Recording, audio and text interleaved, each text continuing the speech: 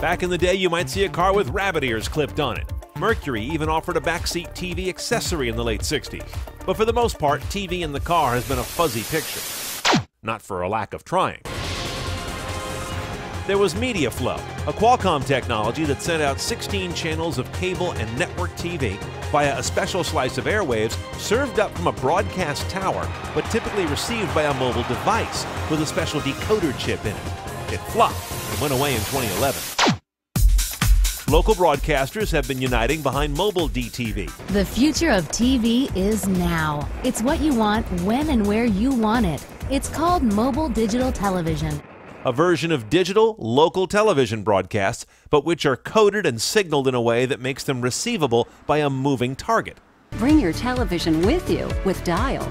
A derivative of that is Dial, which is backed by NBC and Fox. Dial turns your smartphone or tablet into a portable TV. That means you can watch theirs and a few other local stations, along with most Fox and NBC sports broadcasts, but not the NFL, which doesn't play ball yet.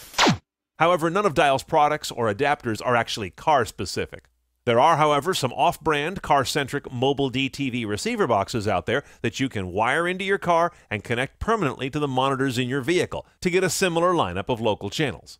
Know so far that all these implementations of mobile local digital television are standard def, not high def, and not every market, or even all the stations in a market, are broadcasting this way. If you're a DirecTV subscriber, there's actually a dish for your car. KVH has something called the TrackVision A7. It's about 33 inches across, it roof mounts. The harder problem to solve has apparently been the price. It still lingers at about $3,000 plus, not including the DirecTV subscription it needs. Back in August '07, Sirius began offering Backseat TV, a TV service via their radio satellites. It has a mere 3 kids channels on it for an extra $7 a month, plus the cost of an installation kit. It's still out there, but Chrysler has stopped officially offering it. That's where we tried it on a Ram pickup a few years ago.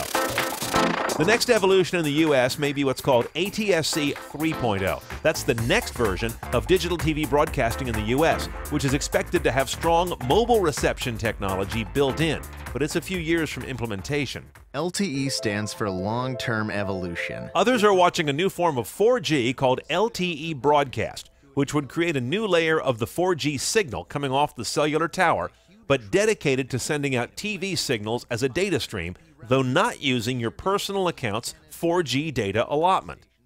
Nokia just started trialing this in Munich. The big question, of course, is whether mobile DTV will even have relevance in a world rapidly moving to all kinds of internet-based digital on-demand streaming, including the content we know as TV, just without the platform we know as TV.